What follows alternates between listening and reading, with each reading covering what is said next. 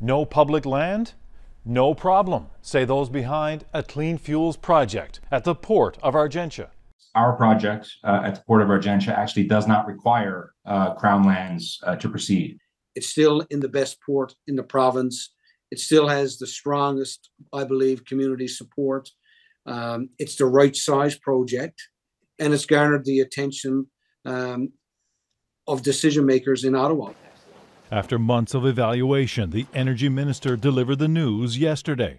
These 4 companies will move ahead and take the next step to getting their projects off the ground, to harness this province's wind resource for the production of hydrogen and ammonia to help satisfy what experts say will be a hungry global market in the coming years. And they're now the first in line to access vast swaths of public land that is being held in reserve for such projects. Here's the list of 5 companies that will not move forward in the Crown lands process. One of the most surprising, Pattern Energy. Pattern applied for 38,000 hectares of public land. The government is not saying why, but Pattern and 4 others did not meet the standard. It's surprising because of all the attention that the Argentia Renewables proposal has been receiving, including a high-profile visit this week from the Deputy Prime Minister.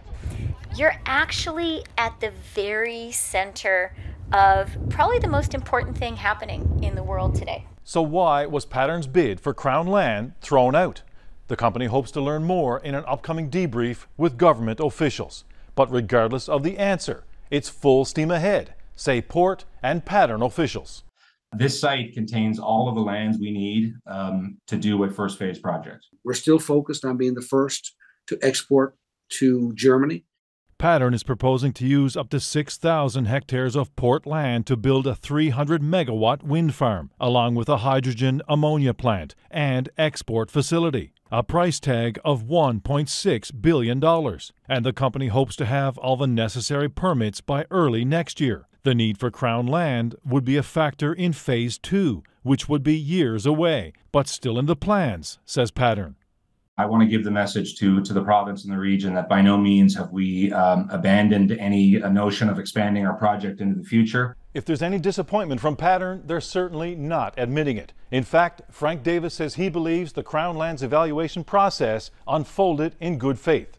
The question now is whether Argentia Renewables unfolds as promised. Terry Roberts, CBC News, St. John's.